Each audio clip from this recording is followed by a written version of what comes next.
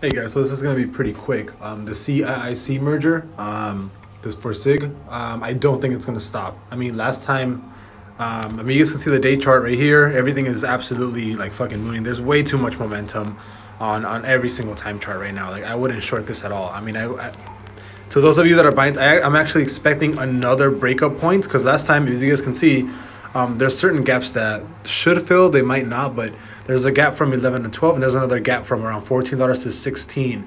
Every single gap up tends to be about, you know, $3. I do think that the next gap up is going to be more towards the $19 area. So if you guys are buying right now, expect another gap up towards the $18 or $19 area tomorrow or Monday.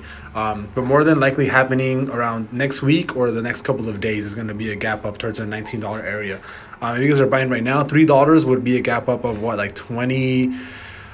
What's $3 of 17 bucks? Like have I don't know, like another 10% gap up probably.